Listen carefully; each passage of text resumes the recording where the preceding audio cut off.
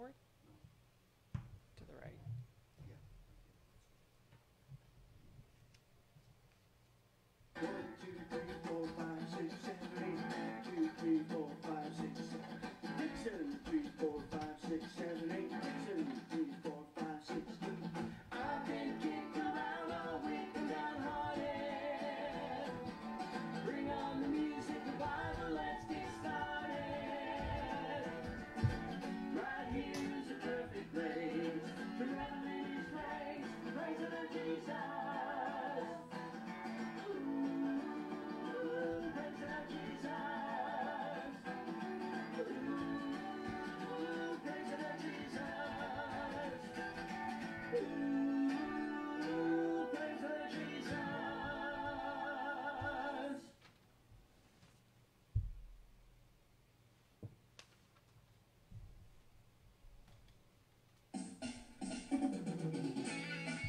Dynamic Christian Ministries presents Start Our Sabbath. Oh, yeah. SOS, the live Friday night program to help you and your family start your Sabbath off right. You've had a tough week, and now it's time to relax and spend time with God's people from all around the world. That's why Wes and Nancy White invite you into their living room to relax and enjoy life. As always, we'll have lively Bible topics, and we'll examine current events. Your input is welcome. We want you to talk to us in our chat room. We want to hear your comments and your questions. So get your dinner and your Bible ready for tonight's show. I'm your announcer, Gary Gibbons. We're here in our studios in Big Sandy, Texas. And here is your host for Start Our Sabbath, Wes White.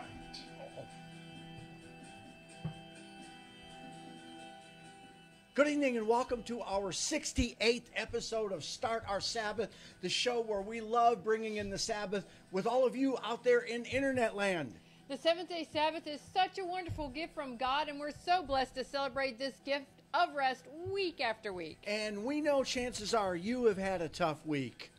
We go through life. There are so many bad things and crazy things going on as we go through it in this age, and we just have to deal with it. Yeah, it's nuts out there. Right now we've got people who want to ban plastic straws, but then we've got people who want to legalize plastic guns. And this dichotomy says it all, doesn't it? Yeah, so we try to make our Sabbath show edifying and uplifting so that we can take our minds off of Satan's world. We want our show to be full of love for God and full of love for one another. And a little bit of fun, maybe. Yeah, and some fun. Jesus said that even though we are not of the world, we're stuck living in this world.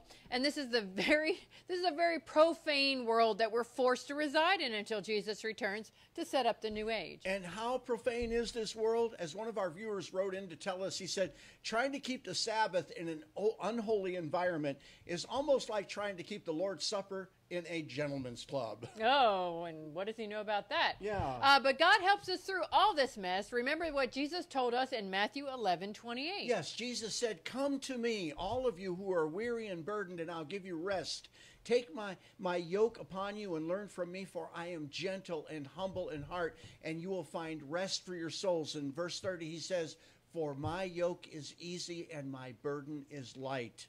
So with that thought in mind, once again, we thank you for being here with us this evening. And remember, it's always our privilege to serve you. Now, we have an announcement to make regarding next Friday's show. And the announcement is this: there will be no show next Friday night. Nancy's birthday is August 28th, so we're going to spend time next Friday evening with some of our kinfolk.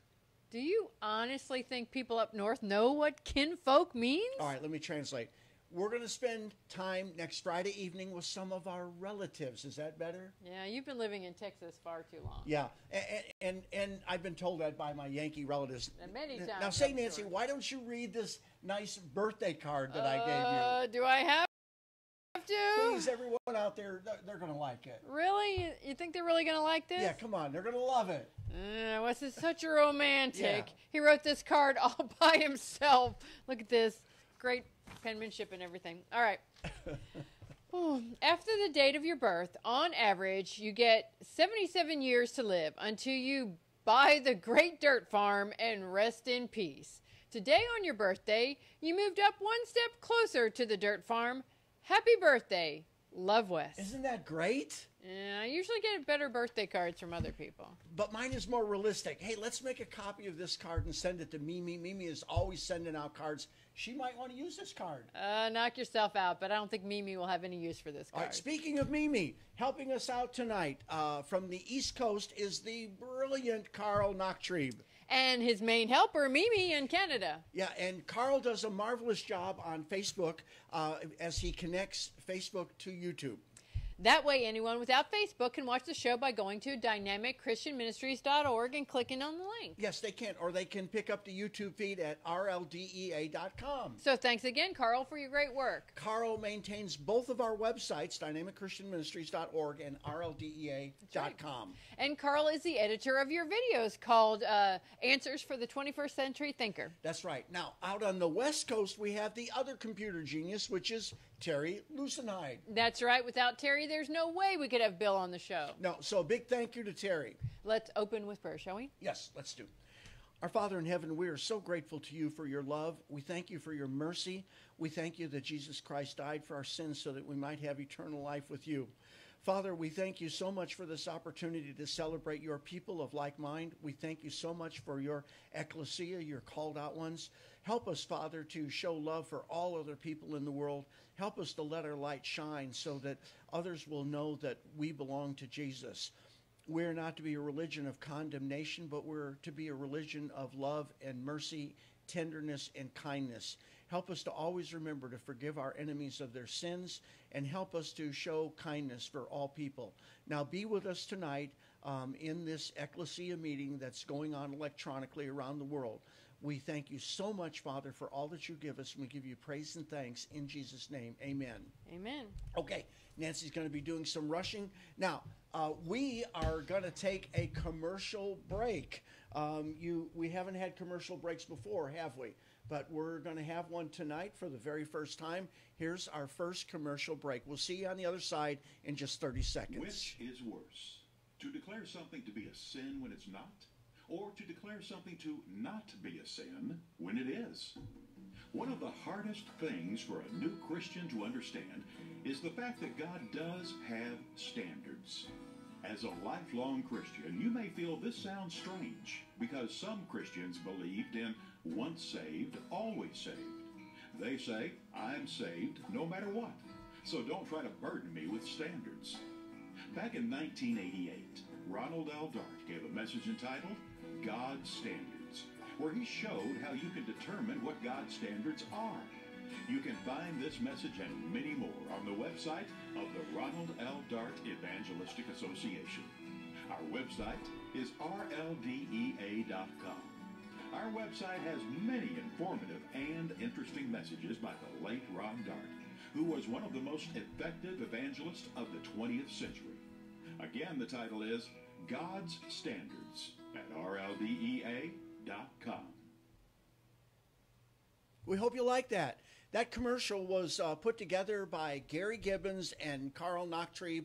Didn't they do a great job on this? Now, before we get into our presentations, we got three of them as usual, Nancy, Bill, and me.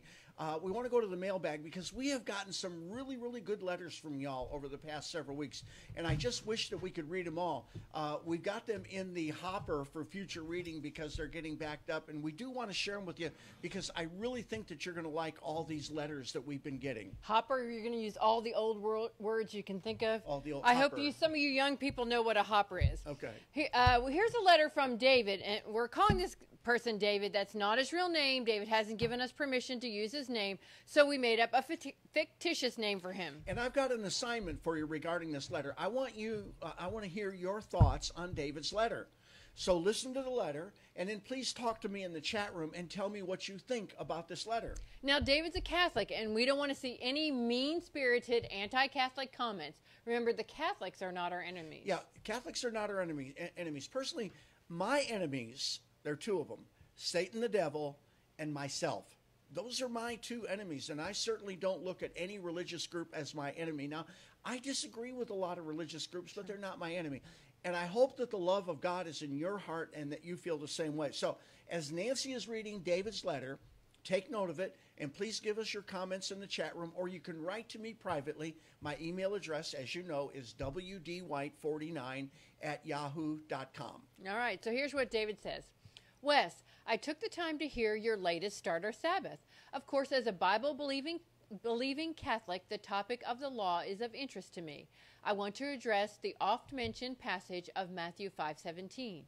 You said that to fulfill the law is not to destroy it, but to fulfill it. I agree. For example, neither of us would say that the law is destroyed just because we observe the Lord's Supper in lieu of the sacrificial rite of the Passover, and arguably on a different day.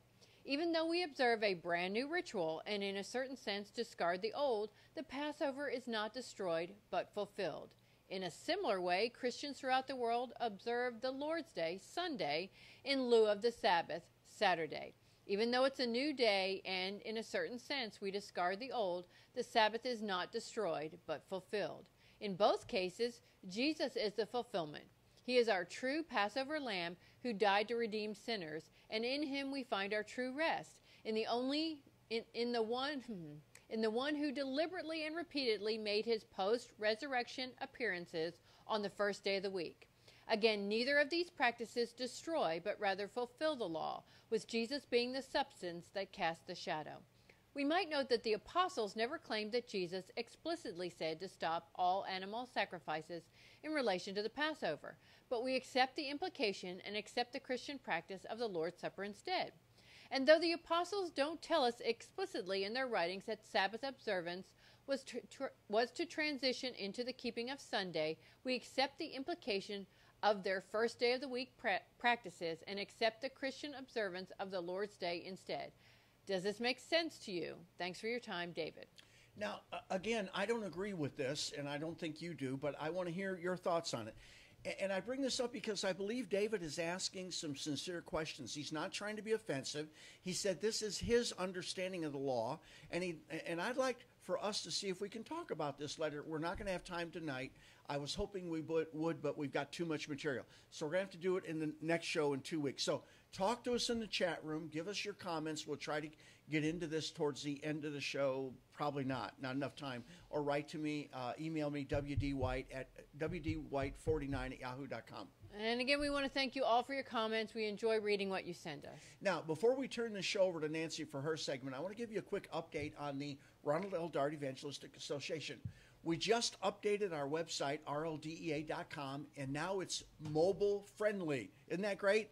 Because before, when you went on it and looked at it, it was not so easy to see. And we know you people watch us on your phone. Yes, a lot of you are watching on the phone. So we got to send out a big thank you to Jeff Reed and Brandy Webb for helping us out. Yes, thank you so much. Yeah, so check out rldea.com. Let us know how you like the website. And again, we've added things. We're always going to be adding. One final thing on the RLDEA, I have a meeting scheduled this coming Tuesday with Larry Watkins of Christian Educational Ministries. And I'm not sure what we're going to talk about, but I hope it's a productive meeting. So tonight, I'm asking for your prayers on this. Please ask God to guide every word that's said in the meeting. Ask God to help us to treat each other as Christians brothers and to do his word. Will you do that for us? Okay. Nancy, what have you got for us tonight? Take the wheel, sweetheart. Okay. Nancy, take the wheel. There we go. All right, let's see if I can get this going. On SOS number 66, Wes talked about what was nailed to the cross. The three things that were nailed to the cross, remember, were one, I should have tested you on this verse. One, Jesus. Two, a sign saying, this is Jesus, King of the Jews. And three, the debt that's owed due to sin. On my segment tonight, I want to talk about the debt that is not, nor ever could be, nailed to the cross. This debt that I'm going to talk about remains open and owed. Romans 13:8 says, "Owe no man anything but to love one another, for he that loveth another has fulfilled the law." This translation would seem to support the idea that we should not owe anything to anyone. Well, I like the NIV better on this scripture, which says, "Let no debt remain outstanding except the continuing debt of love to one another, for whoever loves others has fulfilled the law." There's a difference to my thinking in how these translations instruct me. The NIV seems to say that I do have an obligation to pay folks back what I owe, whether it's money or service or goods. It doesn't say you need to never have a debt or owe anything to anyone. It doesn't say you need to never be beholden to anyone. It doesn't say you are never to accept help. Rather, it tells me that when I do have a debt, I should pay it back in a timely manner and not let it remain outstanding. But there seems to be an even more important message here. This verse also tells me that the debt to love one another is impossible to pay back. It tells me that it remains owed no matter how many payments I make against the debt. I blogged about this on newchurchlady.org, and you can find that blog on the web back in the week of August 5th through the 11th. You go to newchurchlady.org and just a couple weeks ago. So if you want more details about the debt of love that we owe, please check that out. And let's make the following point clear. While I believe that debt of love is an overarching debt to which all other debts must be subject, it isn't our only debt. It's not the only thing that God tells us we owe, even after Jesus' sacrifice nailed the debt of sin to the cross. And you're thinking right now, there's more? Really? Yep. Let's look at some of the other things that Scripture tells us that we still owe. First, I want to point out that I got all of these instructions based on looking up just one Greek word, and that one word was translated owe in Romans 13:8, O-W-E.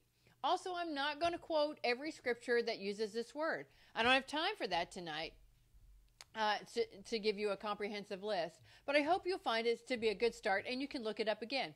That word is G3764 in Strong's, the Greek word ophilio, which can mean to owe money, to be in debt for, or that which is due. It's translated like ought or owe or be bound or be one's duty, be a debtor, be guilty, indebted, and things like that. So here's an admittedly incomplete list. First, let me reiterate that Romans 13:8 tells us we owe love to others. And John repeats that in 1 John 4:11, where he says, "Beloved, if God so loved us, we ought also to love one another." Ought here is G3784. So please don't read it and think of it as, oh, we should, but rather think of it as, it is my duty to, or I owe this, or it's part of my debt to Jesus that I must do this thing. Here's another debt we owe and will always owe. We must wash one another's feet. John 13:14 says, "If I then, your Lord and Master, have washed your feet, you ought also to wash one another's feet." This ought here is G3784. We must always bear the burdens of the weak, Romans 15:1. We then that are strong ought to bear infirmities of the weak and not to please ourselves. Ought here is G3784.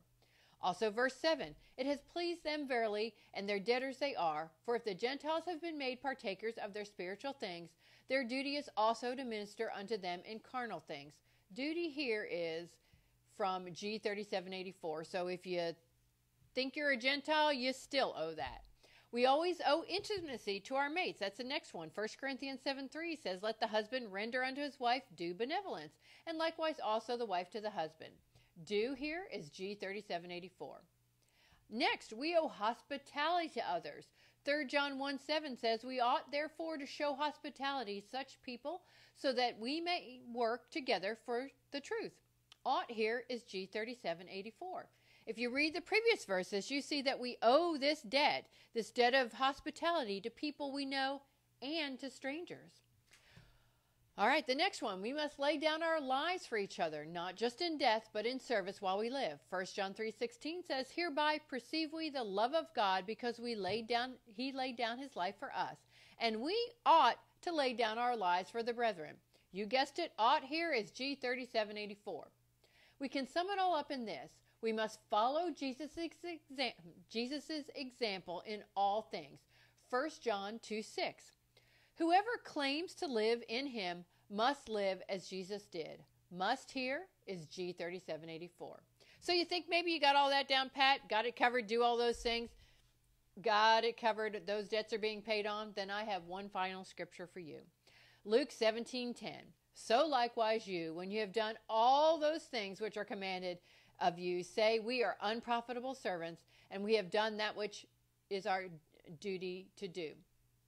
The word duty here is translated from the same Greek word we've been reviewing in my section this evening. So this reminds me that the duty to love that I owe the Father, Jesus, and my fellow man, this debt of love, it's only a starting point. Because of God's love and Jesus' sacrifice, because of the mercy and forgiveness we have received, we owe to our fellow man not only love, but we do owe love, not only love, but service, hospitality, help in time of need, and much, much more. I'm human, and as long as I'm in this mortal flesh, all of that debt remains open and due because it's too great for me to pay off in this human lifetime. Praise God that He offers us all eternity to keep paying on that debt. Maybe we can at least pay down the interest a little, given all eternity to work on it. As always, I welcome your thoughts, comments, and questions, and you can write me at nancy@dynamicchristianministries.org. Very good, sweetheart. Thank you. We're going to set up for Bill's segment right now, but first I want to remind you of something. Bill is the guy who runs the Facebook page Seventh-day Sabbath Keepers. It's awesome. He's got like over 18,000 followers. So if you haven't checked out Seventh-day Sabbath Keepers, get with it because you're missing out on some really, really good stuff. I also want to remind you of something. I mentioned this just a minute ago, and that is that we never ask you for money. People want to send us money, and we don't accept money. If you send us money, we're going to send it right back. So don't send us money. Otherwise, we're going to have to pay postage on it. Don't give us money, but we do ask you for things. We ask you, first of all, for your prayers because we believe in prayer, and we need your prayers because we want God to guide us. We're not perfect. We make mistakes, and we want to do the best that we humanly can. So please pray for us. And even if you're one of those people who are sitting out there that can't stand the show, pray for us anyway. Pray that God will help us to do the right thing. Also, we ask that you hit the share button because if this show is beneficial to you, it's probably going to be beneficial to other people as well. So please hit the share button. Also, let's see if there's one other thing. Nancy tells me we've got Bill on the line. Bill, are you there? Yes, I'm here, Wes. Great to be with everybody here live and not dead, live and in living color here in our West Coast studios. Fantastic. And as always, we are so glad to have you here, Bill. And we just put up a sign on the screen, and people are wondering if I'm dissing you because the sign says, "Shut up." You've seen the sign, and they're thinking I'm saying horrible things about you already. Hey, Wes, hold on just a second. We have a little technical difficulty here. Okay. Maybe my sign offended Bill. It is. Well, technical. All right, Bill got a break. Good. Can you hear me all right? Yeah, we hear you great. All right, very good. Okay. What do you got for us tonight, Bill? I'm sorry, Wes. We're getting some feedback here. Okay. Live TV. This will just take a second. Okay. I'm so glad we're not broadcasting this. We're live, honey. All righty, very good. All right, I think we're... Okay. What have you got for us tonight, Bill?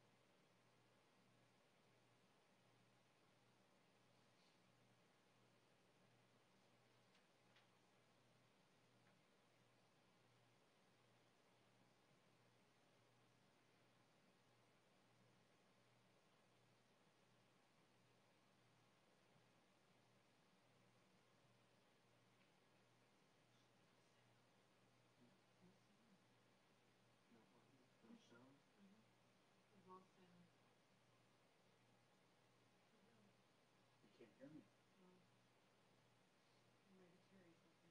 No sound, huh? We can't hear Bill well.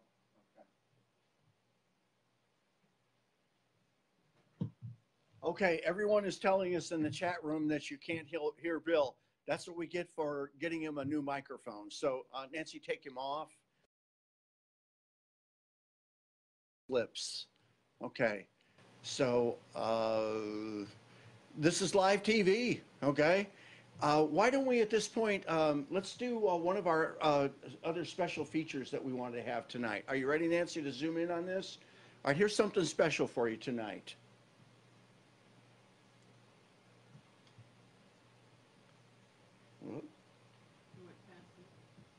Yeah.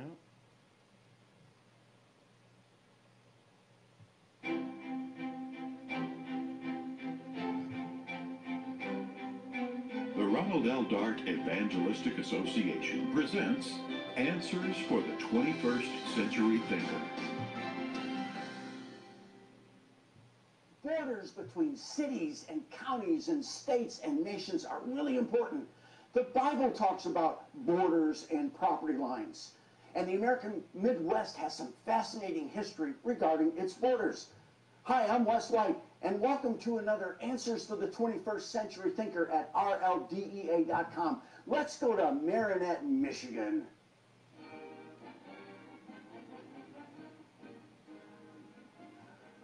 I'm standing in Egg Harbor, Wisconsin, overlooking this beautiful body of water called Green Bay.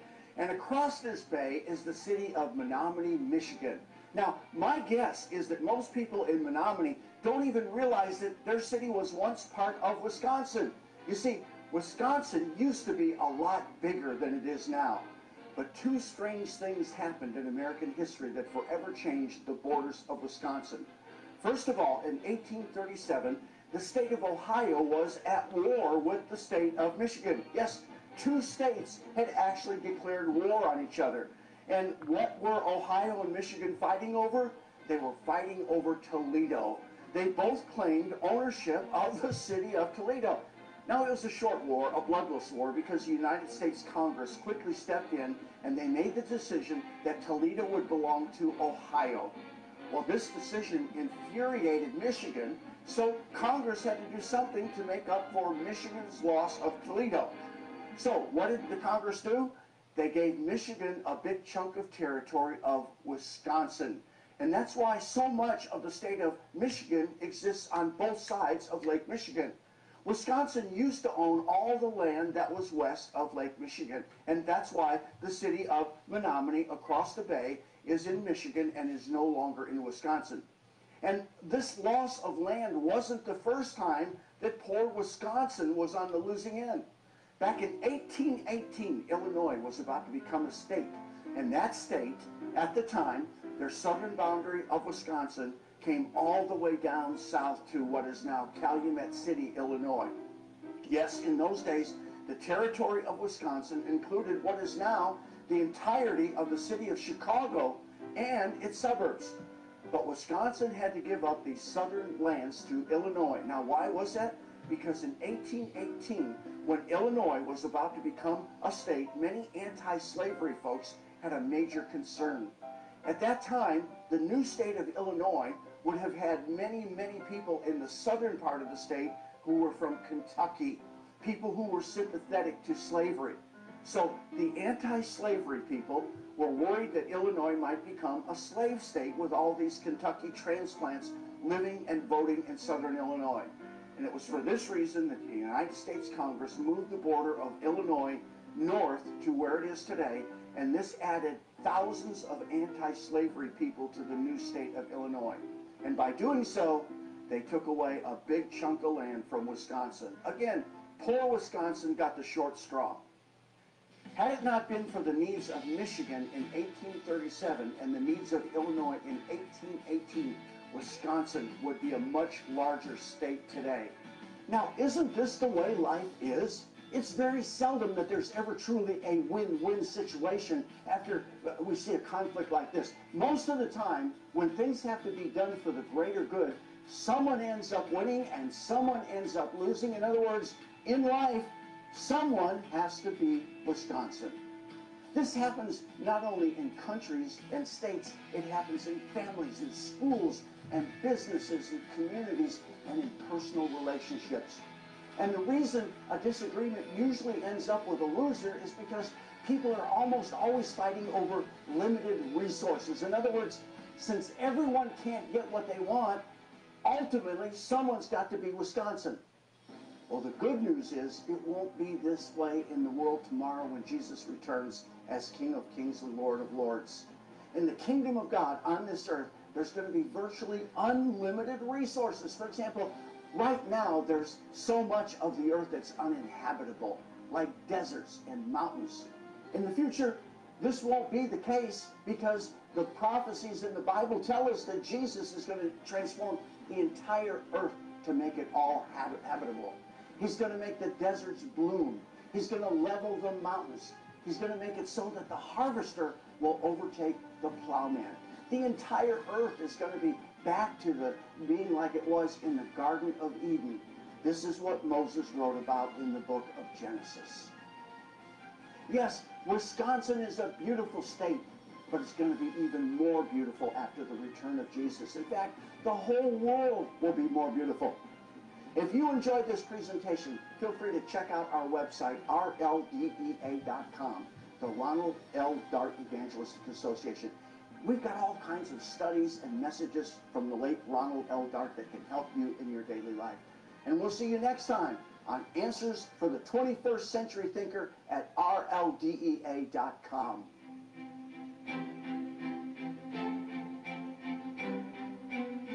Answers for the 21st Century Thinker is a production of the Ronald L. Dart Evangelistic Association.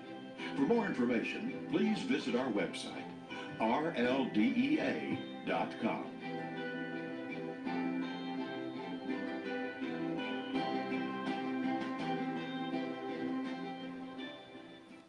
We hope you enjoyed that.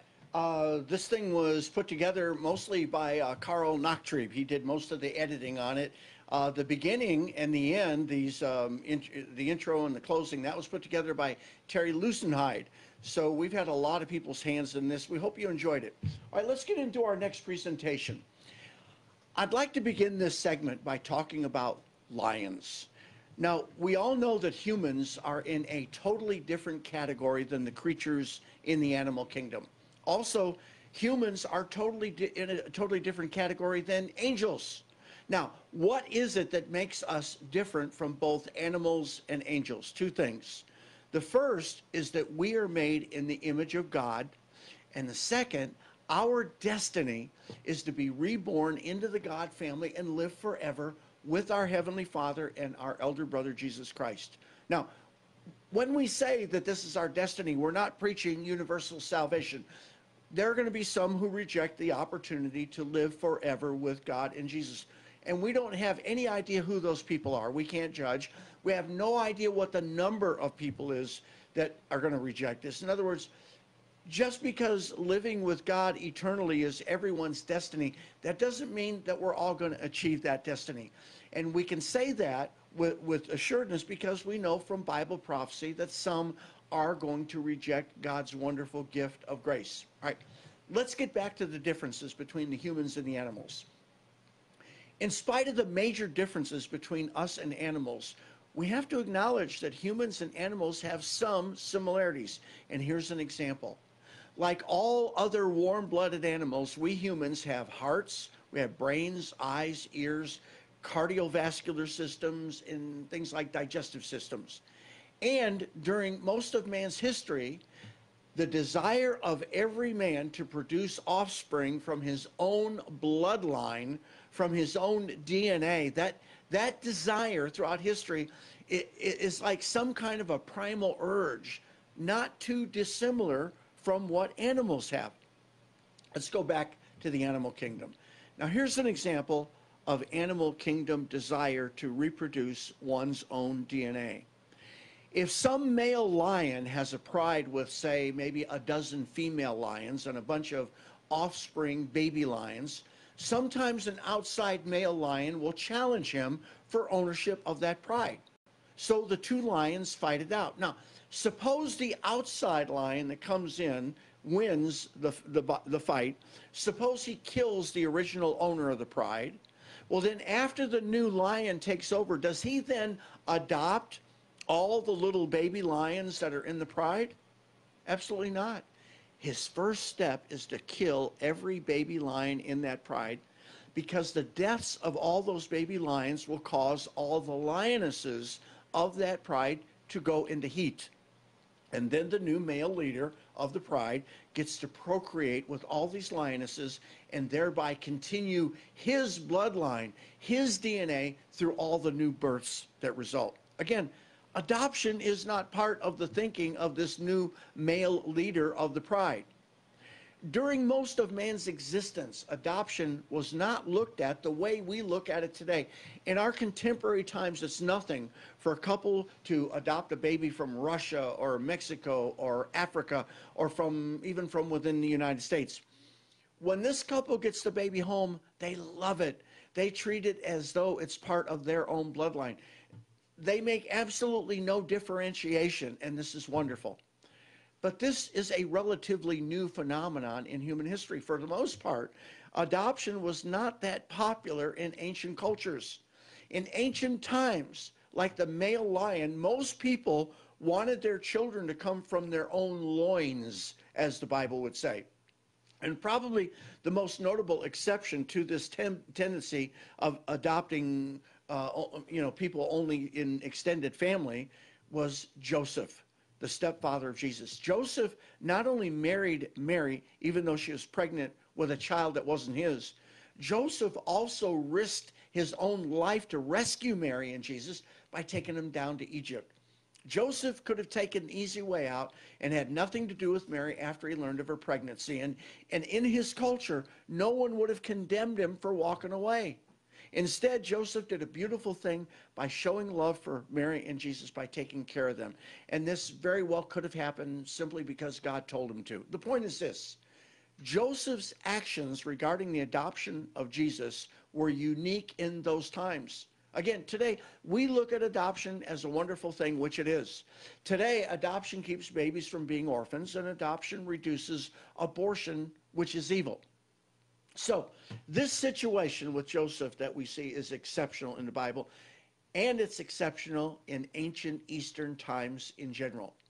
So tonight, as we look at this concept of adoption, please keep in mind that adoption back in Bible days was not necessarily looked at as a bad thing per se. Rather, adoption was looked at as an inferior way to grow the family, because bloodlines meant everything to most of those people back then. And as you keep this concept in mind, also please remember this, the following, and I've been harping on this for years. Those of you who hear me teach regularly know that I keep reminding you over and over that the Bible is not a Western book. It's an Eastern book. It's an Asiatic book. And I keep saying that because the problem with so many Christians is that we look at the Bible through Western eyes. We want to see God's written word as a Western document, and it's not. The Bible's not a Catholic document. The Bible's not a Protestant document. God's word was written by an Eastern people of the Hebrew race and of the Hebrew religion. So please stop looking at the Bible from a Catholic or Protestant or European or modern or Western point of view. Now, here's one of the big problems with America's version of Christianity. Too many Christians don't understand that the New Testament does not exist in a vacuum. The New Testament is based on the Old Testament. Further, Jesus and his disciples were Hebrews who followed the laws of the Old Testament. And again, we're going to talk about those 613 laws that we find in the Torah. The Torah is the first 5 books of the Bible: Genesis, Exodus, Leviticus, Numbers, and Deuteronomy. There's 613 laws in the first 5 books of the Bible, and God willing, we're going to talk about those 613 laws 3 weeks from tonight. Again, on this show, we have a problem with so much of Christian thinking out there, because here's how American Christianity has evolved. Christianity was founded by a Jewish rabbi by the name of Yeshua. He followed Old Testament laws. Then the Greeks got a hold of the gospel and they turned it into a philosophy. Then the Romans got a hold of the gospel. They turned it into a government. Then the Europeans got a hold of the gospel. They turned it into a culture. And then the Americans got a hold of the gospel and they turned it into a money-making business. Excuse me. And I'm not talking just about the health and wealth guys like Joel Osteen. I'm also talking about Sabbath-keeping ministers who have used God's truth to make tons and tons of money. He that hath an ear, let him hear. And it gets worse. Today, Americans are wrecking the gospel even more because Americans are taking the gospel and they're turning it into a political party. And again, I'm not restricting this problem to just guys out there, guys like Ralph Reed and Jerry Falwell. I'm including Sabbath-keeping ministers by pointing out how some Sabbath-keeping ministers are turning Christianity into a political party. And all of these things that I've just described, what the Greeks did, what the Romans did, what the Europeans did, what the Americans are doing, it's all wrong. It's all a fake gospel. And all of it should be avoided like the plague by the ecclesia. We've got to go back to our roots. No, I'm not saying we should all become messianics. I'm not saying that we need to join the sacred names movement. I'm not saying that. I'm just reminding you that Jesus did not come to create a new religion. Jesus came to be the Messiah of a religion that we see taught in the Old Testament.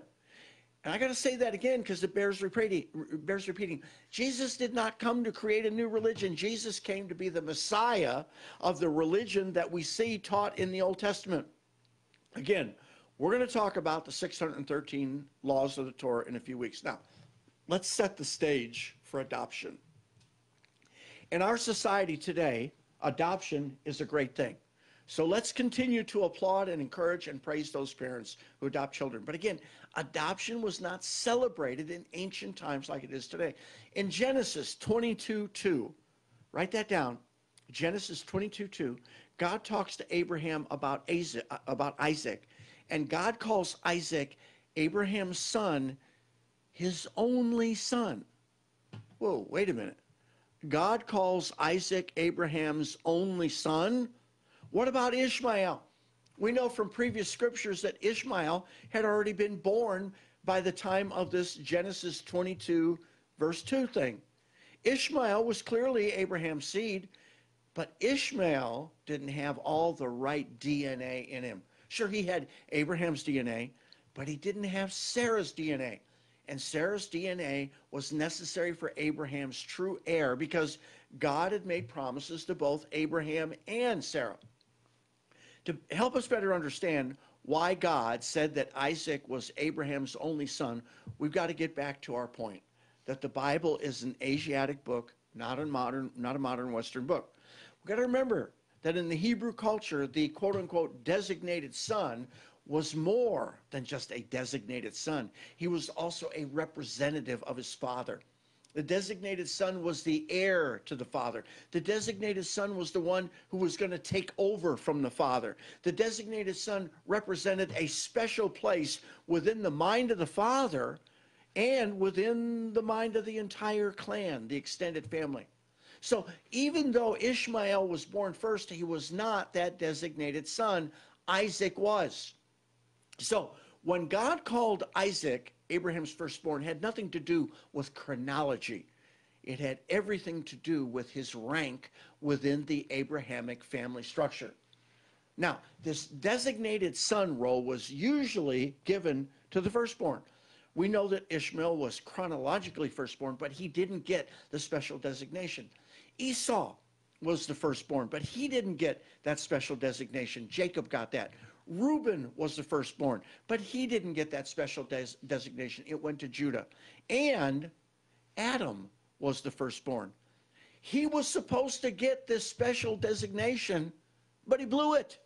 He disqualified himself when he sinned in the garden, and that's why the prophecy in Genesis 3:15 had to take place, this plan of redemption that we see in the earliest parts of the book of Genesis. And this is why Jesus is referred to as the second Adam. We find that in 1 Corinthians 15. So this business of sonship is really an important thing in the Bible. And it's important to note that no adopted sons ever got to be in the role of being the designated son. And that's why some people get this question mark in their heads when the New Testament starts talking about our being adopted. We have several scriptures that talk about, quote unquote, our adoption. And I'm telling you that this whole concept of Christians being adopted is bogus. Some of the Bible translators got it wrong, and that's what we need to dig into tonight. But first, before we get into that, I want to remind you, we don't ask for money. We ask you to hit the share button. Same with the Ronald L. Dart Evangelistic Association. We don't accept any money over there. But we do ask you for prayers. We believe in the power of prayer, and we ask you to hit the share button. Okay? We've been down this road. And this brings us to another point. I know some of you want to donate to worthwhile ministers, but sometimes you don't know what ministries are going to use your tithes and offerings effectively and properly. And so some people want to know, well, if I can't send money to DCM, I can't send money to RLDEA, where can I send my contributions? Well, let me give you an option tonight. Now, this is not a request that you give money to this church. I'm not trying to hit you up for money. I'm only answering the question for those who want recommendations on where you can send your contributions. I recommend that you consider sending your money, or some money, a little bit of money, to the Church of God Seventh Day in Tyler, Texas. And let me be really, really clear on this. Nancy and I attend there usually a couple times a month. We're involved in their music program. We try to help them out wherever we can. Right now, they need to expand because they're outgrowing their building. They need a bigger place to move to. So if you want to send donations to a group that has love, that helps the poor, that preaches the gospel, feeds the flock, feel free to send your contributions to Church of God Seventh Day, 12513 Chapman Road. That's 12513 Chapman Road, Tyler, Texas, 75708. And never think that Nancy and I get any of this money that you might send over Church of God Seventh Day in Tyler. We don't get a piece of the action. We don't get a cut. We're not on their salary. We just enjoy attending church with those folks who regularly show love to God, to God's law, and to other people. Nancy and I thoroughly enjoy fellowshipping with the Church of God Seventh Day in Tyler, Texas. Okay, let's get back to our examination of this concept of adoption. And let's look at some scriptures in the New Testament, because remember that when all of this stuff started, it began when we started looking at misconceptions about the books of Galatians and Colossians. And we've been doing that for, 2-3 weeks now. Tonight, we're going to look at one of those misconceptions. We talk about this adoption thing. Let's read from Galatians. Galatians 4:5. Write that down. Galatians 4:5. But when the set time had fully come, God sent his Son, born of a woman, born under the law, to redeem those under the law, so that we might receive adoption to sonship. Okay. Ephesians 1:5 says, he predestined us for adoption to sonship through Jesus Christ in accordance with his pleasure and will. Let's also look at Romans 8:15. Write this down, Romans 8:15. And let's read this from the King James, because I think there's a lesson we can learn from this poor translation of the word adoption. It says in Romans 8:15, for as many as are led by the Spirit of God, they are sons of God. For ye have not received the spirit of bondage again to fear, but ye have received the spirit of adoption, whereby we cry, Abba, Father. The Spirit itself bears witness with our spirit that we are the children of God. Verse 17, finally, it says, and if children, then heirs, heirs of God, and joint heirs with Christ, if so be that we suffer with him, together we might be glorified. But Romans 8:23, let's continue, jump down some verses. Romans 8:23, it says, not only so, but we ourselves who have the first fruits of the Spirit grown inwardly as we wait eagerly for our adoption to sonship, the redemption of our bodies. I'm telling you, this word adoption is really an unfortunate translation. And I say unfortunate because when we talk about adoption, we're talking about bringing a child home from the orphanage. And again, there's nothing wrong with bringing a kid home from the orphanage. Adoption, as we said, is a good thing. But we in the church aren't adopted. We're not brought home from the orphanage. We're brought home from the hospital. Because with the Holy Spirit, we're eventually reborn into the family of God. The Holy Spirit gives us God's actual divine DNA. Luke 20, verse 36, write this down. Luke 20, 36. And they, meaning Christians, can no longer die, for they are like angels. They are God's children, since they are children of the resurrection. Again, conversion to Christianity is not an adoption process. Conversion to Christianity is becoming part of the God family due to the Holy Spirit being within us. Now, let me interject something important. I want to read two very important scriptures. I mean, two really, really important scriptures. The first scripture is the plan of God on this earth. It's the purpose statement of the Bible. Those of us who took speech classes, we were taught, what's your SPS? What's your specific purpose statement? This is the SPS of the Bible. It tells us what God's creation is all about. Genesis chapter 1, verse 27. Write that down. Genesis 1:27. God created mankind in his image. Now, he says it once, but he wants to say it again. So he says, in the image of God, he created them. Male and female created them. Twice he says, in his image. This scripture shows why God created man. He made man and woman in his image to be like him. Now here's our second important scripture. The second scripture is the plan of salvation for mankind after man sinned in the Garden of Eden. Genesis 3:15, write that down. Genesis 3:15.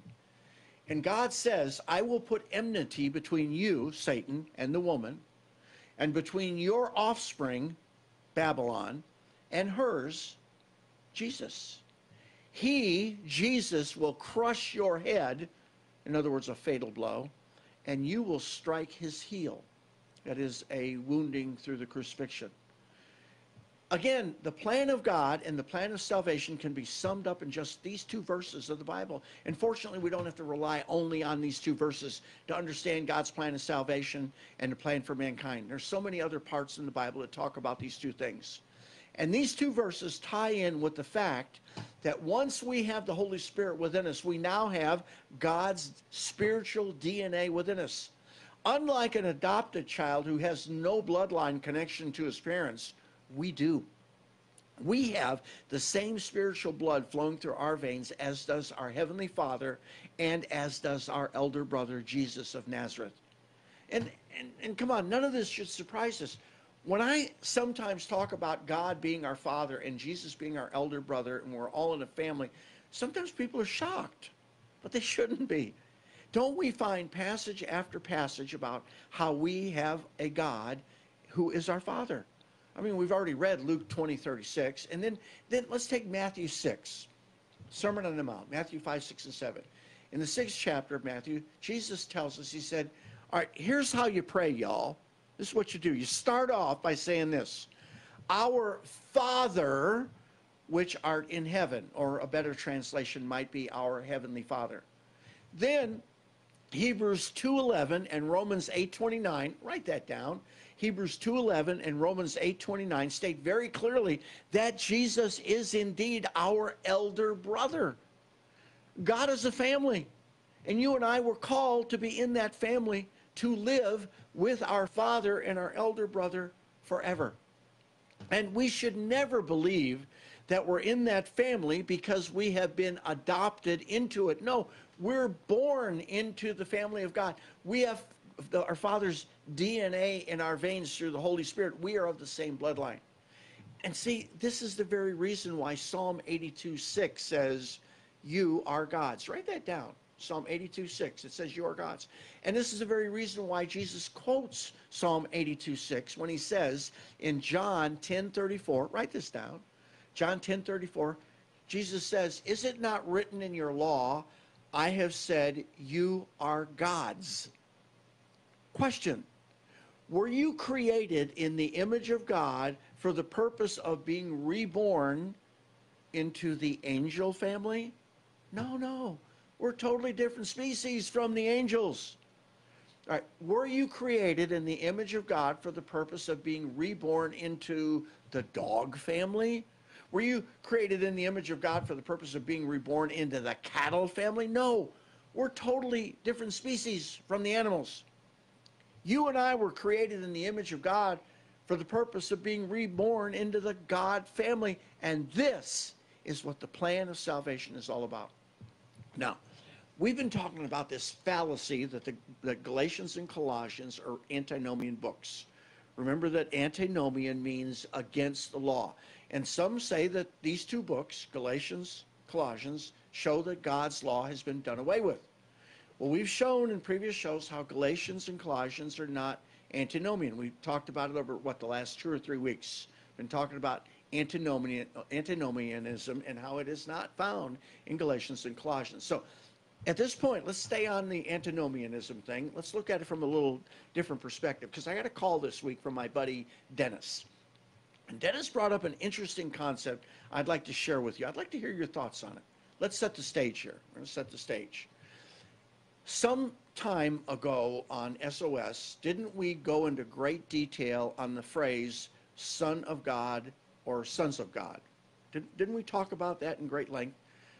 If I remember correctly, we showed that when the Bible uses the phrase Son of God or Sons of God, it doesn't always mean the same thing. In different contexts, it means different things. And this misunderstanding of the definition, people think there's only one definition of Son of God or Sons of God. This misunderstanding is why some people fall into the trap of believing that the sons of God mentioned in Genesis 6:2 were angels, and that the pre-flood Nephilim giants were offspring of angels. And I'm sorry, that's bogus. Anyway, Nancy, didn't we come up with like 8 or 10 different Bible definitions for the term Son of God or Sons of God? Was that on SOS or was that on BOTS? I can't remember. SOS. It was SOS, okay. It's the same with the phrase Son of Man. Son of Man doesn't have a single definition in God's Word. Let's set the stage a little bit more for where we're going, because there's this incident that leads up to our discussion of the term Son of Man. Jesus and the disciples, they're eating some grain on the Sabbath. A little historical footnote. They weren't eating corn as we know it. When we think of corn, we think of maize, ears of corn. That type of corn wasn't known to Jesus and the disciples. That type of corn didn't arrive in Asia, Africa, and Europe until after 1492, when Columbus discovered what we now call the Americas.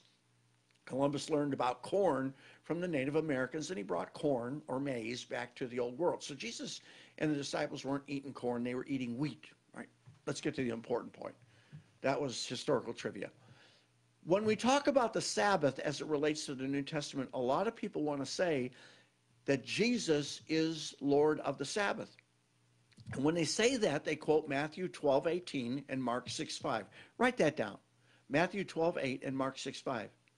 But neither one of these scriptures reads as follows: Jesus is Lord of the Sabbath. It does not say that.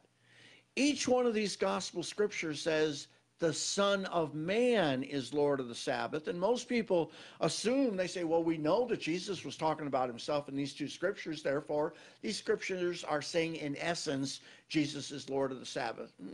Not so fast. Let's hold off before we come to that conclusion. Let's acknowledge that many, many New Testament scriptures refer to Jesus as the Son of Man, lots of them. And we can find stuff in the Old Testament that refers to Jesus as the Son of Man, like this one, Daniel 7:13, one of my favorite Old Testament scriptures. Write that down. Daniel 7:13 says, I saw in the night visions, and behold, with the clouds of heaven there came one like a son of man, and he came to the Ancient of Days and was presented before him, and to him was given dominion and glory and a kingdom. And this is a beautiful scripture that shows that our Savior is a different being than the Father. They are two different entities. Now, when we see all these references to Jesus as Son of Man, they're there because they're showing us that Jesus was definitely a human being. Prior to Jesus' birth, he was God, because he's always existed. You and I have no eternal preexistence. We were created one day. Jesus, like his Father, had no date of creation. Like his Father, he always existed. And then there came a point in history where Jesus emptied himself of his divinity so that he could live for 33 and a half years as a mortal who suffered and died just like the rest of us. So when we see the phrase Son of Man being applied to Jesus, that's what that's all about. It's showing us that he really existed in the flesh, and he wasn't just some mist or shadow like a lot of people back then after he died, they claimed he was. They said he wasn't in the flesh. He was like a mist or a shadow. I like this from theologian C.F.D. Moule, M-O-U-L-E. You can look it up. Moule argues that the phrase Son of Man is among the most important symbols used by Jesus himself to describe his vocation. Did you catch that? This guy's saying that Jesus' vocation on this earth was to live as mortal man. I think that's cool. So it's good that we recognize Jesus as Son of Man, to show that he was really flesh and blood and not a mist or a phantom or something. But we've got to remember when we're doing this that the phrase Son of Man in the Bible doesn't always mean Jesus. Remember, we got to think like the Eastern Asiatic people and not like Western European or Americans. The Hebrew expression Son of Man is in the Hebrew, not in the Greek, but in the Hebrew, it's the Hebrew word Ben Adam. Ben Adam appears, now get this number, 107 times in the Old Testament, 107 times. And what it does most of the time, 93 times, this phrase, Son of Man, Ben Adam, it shows up in the book of Ezekiel. And in the book of Ezekiel, this phrase, Ben Adam, is used in 3 different ways. First, as a form of address to Ezekiel. In some of these verses, Son of Man in Ezekiel does not refer to Jesus or the Father. It refers to a human, a prophet named Ezekiel. Second, the phrase is used in the book of Ezekiel to contrast the lowly status of fleshly humanity against the eternity of God and the angels. We see this demonstrated in Numbers 23:19 and Psalm 8:4. Write that down. Numbers 23:19, Psalm 8:4. And third, the phrase Son of Man is used to refer to a future eschatological figure whose coming will signal the end of history and the time of God's judgment. We find that in Daniel 8:17. Write that down. Daniel 8:17. It refers to the end-time Messiah who's going to rule in this new age that we talk about so much on this show. Again, the Old Testament has at least 3 different definitions for Son of Man. Son of Man doesn't always mean Jesus. Now, get this. Antinomians love to say that the phrase Son of Man in Matthew 12:8 and Mark 6:5, they love to say that refers to Jesus. And the reason they love this so much is that they then use it as an argument to say the following. They say this: yes, Jesus is Lord of the Sabbath, therefore Jesus can change the Sabbath from Saturday to Sunday, or even further, Jesus has the authority to do away with the Sabbath altogether. That's what they say. Yes, the antinomians use Matthew 12:8 and Mark 6:5 to do away with the Sabbath, and this is wrong. We know that for many reasons. Don't have time to get into all of them. And this gets really interesting if you take into account what my friend Dennis says. In these 2 particular gospel passages, Dennis says that Jesus is not claiming the title of Son of Man in these 2 passages. He's not claiming ownership over the Sabbath. He's not claiming the right to change the Sabbath. He's not claiming the authority to do away with the Sabbath. That's what he's saying. Now, let me carry Dennis's thought to what I think is its logical conclusion. Now, this is me talking. I don't want you to think I'm putting words in Dennis's mouth. If my friend Dennis is correct on this point, then this is what Jesus just might be saying in Matthew 12:8 and Mark 6:5. He might be saying this: the Sabbath was created for mankind. The Sabbath was created to help man. God's intent in creating the Sabbath was not to tie man's hands so that his life will be miserable. Therefore, if your ox falls into a ditch, pull it out to keep that poor animal from suffering. And while you have no business harvesting your fields on the Sabbath, if you're hungry on the Sabbath, pull off some pieces of wheat on the Sabbath so you can be nourished and strengthened. Don't inflict suffering on yourself because you think that the Sabbath is some kind of a burden that keeps you from eating. That's not God's intent. So, while the Son of Man, in this case meaning mankind, not Jesus. So while the Son of Man is Lord of the Sabbath, mankind is Lord of the Sabbath in this phraseology, it's still God's law. It can only be done away with by God. It can't be voided by mankind. It can't be voided by the church or by whoever. It's still in effect, but it's there for the Son of Man to serve him and for him to be Lord over. Now, by the way, Ron Dart wrote a book that talks about things like God's eternal preexistence. It's called The Lonely God. And I believe you can get it on Amazon.com. And I believe you can also get it from Wasteland Press, because they're the ones who are the publishers of the book. And I'm not sure about Wasteland Press. If anybody out there knows the answer to this, let me know. Because I know you can get it at Amazon, but I think you can get it cheaper at Wasteland Press. Again, the book is called The Lonely God. All right, let's end this.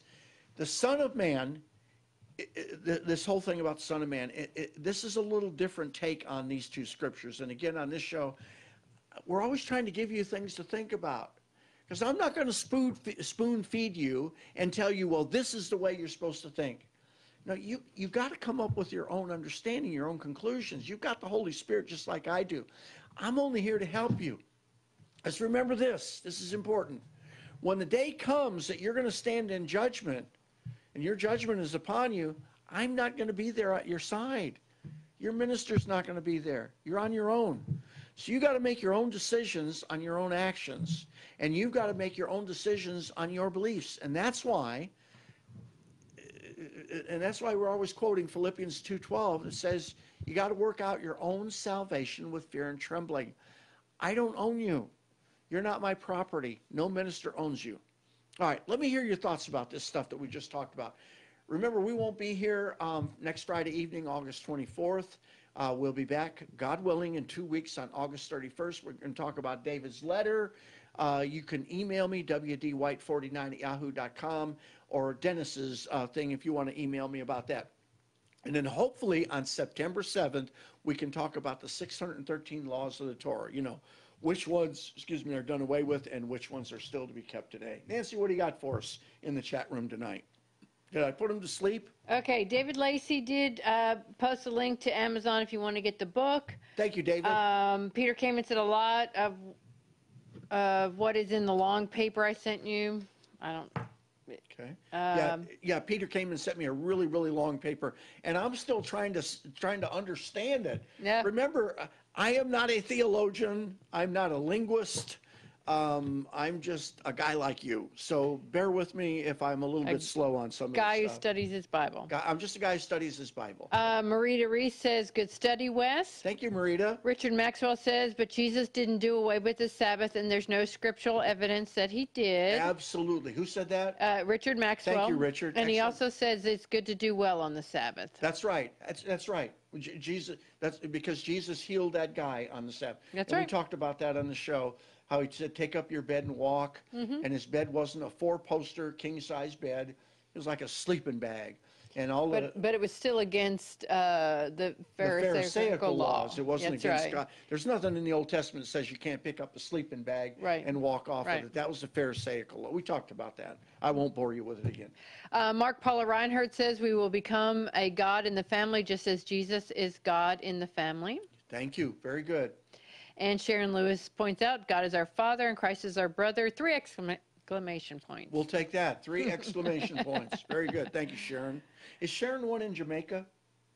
Well, sometimes she's in Jamaica. Okay. All right.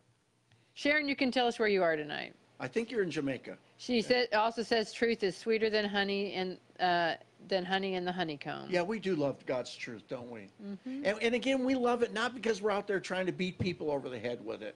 We don't look at other people and say, oh, we've got this truth and you're nothing and we're great. No. It's like, we've got this. We're very appreciative. If you want to hear this, we'd love to share it with you. But this truth that we have understanding of, it's limited. It's not infinite. There are other people who have other truths that we don't have. That's right. We're seeing through a glass darkly. Okay, on YouTube, Carl says that you can't get it at Wasteland Press. You cannot. Oh, No. That's too bad. No. Because I'm going to have to contact them because they should be selling it from Wasteland. Okay. They're a print-on-demand publisher. Why wouldn't they sell them? Okay, I'm sorry. I don't know. Debbie says her handle is Jesus spoke to me last night.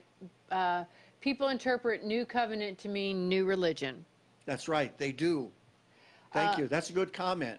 It's not a new religion. Bill Evans said some COGs are nothing more than an arm of a certain political party. Okay. Who And I said that? cleaned that up a good deal, he says. Who said that? Bill Evans. Bill Evans. Thank you, Bill. I bet you did have to kind of tidy that up, knowing Bill. Thank you, Bill. And We love you, Bill. And Debbie also says Hebrews 1 should clear up the idea that sons of God aren't angels. So there you Yes. go. You can Very read good. Hebrews 1. Hebrews 1. Thank you. Great comments tonight.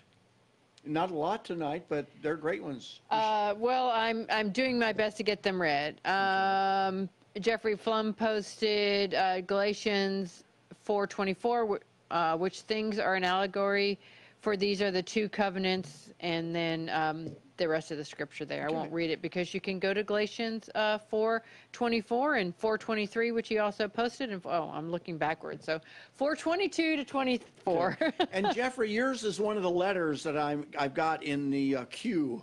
Yes. Or in the hopper that I wanted to get. I had it to go tonight, but we had too much material, so I had to pick it up, cut it and paste it, and move it into next week's show. Even without Bill, we went after Even without 9. Bill, because you know these 21st century thinkers, I forgot, they're like a 4 or 5 minute thing. Oh, and so Bill gave up his time for 21st century he thinker. didn't mean to, but he did. Thank you, Bill.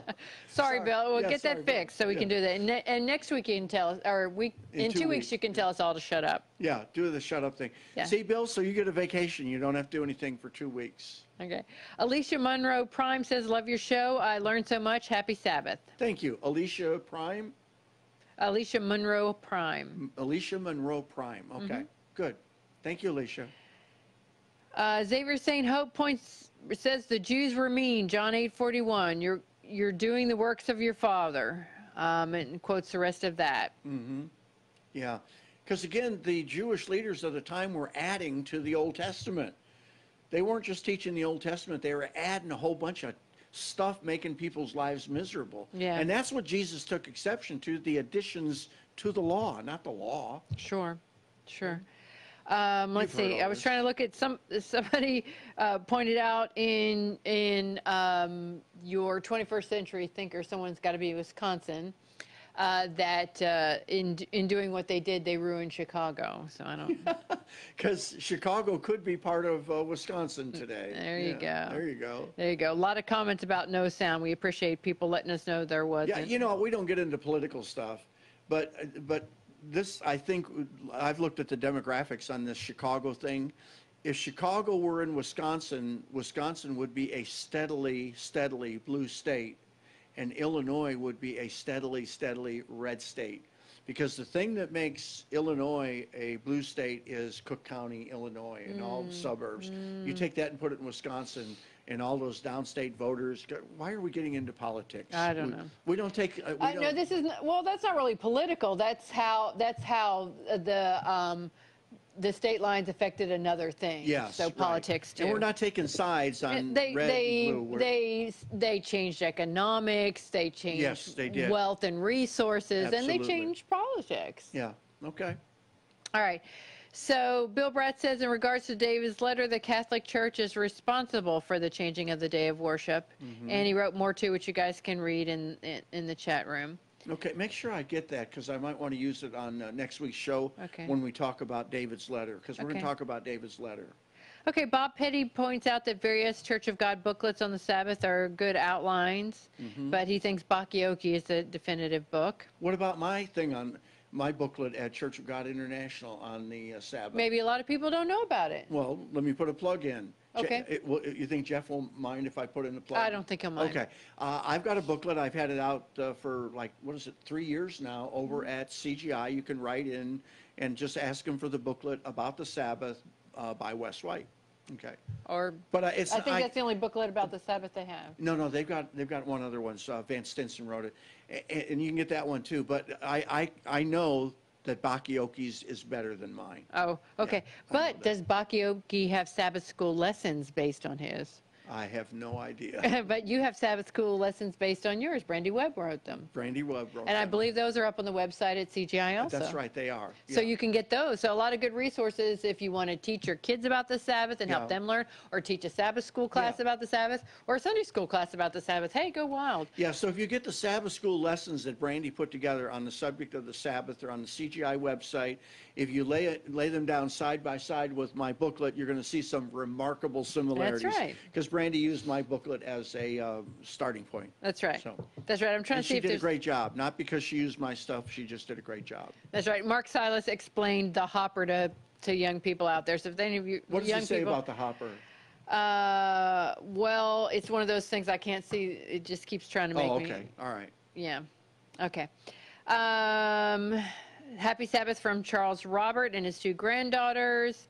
Hey, Charles. And Bob Petty says the transition to Sunday was a late development by Catholic theologians and came about in stages. Yeah. Okay. All right. Tell David about, Sharon Lewis says, tell David about Rome's challenge to the Protestants. That's a quote, so I don't know.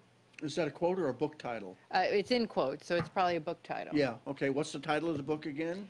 Rome's challenge to Protestants. Okay. Check it out. I'm not familiar with it. Oh my. And Ryan and Walter were watching tonight. Ryan posted, Walter says hi. Hi. Hey. Glad you're here. All right, if you're still here. If you're still here. Yes, so we had, I know we're not doing shout outs, we're just doing comments, but We don't I have couldn't time help for that shout- one. We are so sorry we don't get to do shout outs anymore, but we just got too much material. So, but we do want to keep getting your comments, and we're Yeah, gonna so we really can try read to- them all later, too. You always go through and read the Yeah, comments but I like as well. to read them on the air. Yeah, Yeah, I yeah. do read them. When the show is over and I crash and burn, I sit in my recliner and I go through every comment, read every comment. So I That's don't right, miss that's any of right. All right, and happy birthday. Thank you, Kevin. them. Okay, It's the 28th, the big one, the big 6-0. the big 6-0. Okay. Yeah. Okay, so a lot of hello and thank yous. We're so glad that every single one of you is here, Yes. whether you're from, could have been part of Wisconsin, Chicago, or or more local, whether you know what in the hopper means or not, whether you're new to the Sabbath or just learned a little bit about it tonight, And whether or, you knew what or been kinfolk keeping were. it, or having been keeping it for decades, we're happy that you're here tonight. Yes, we are. And we hope that you'll join us in 2 weeks. I just want to point out that it was not my idea to cancel the program for my birthday, but it was all Wes's idea. So that's what we're going to do. Yeah, we're going to cancel the program. We hoped you'd understand and say, okay, it's Nancy's birthday. They're going to be kinfolk in town or relatives in town for you Yankees.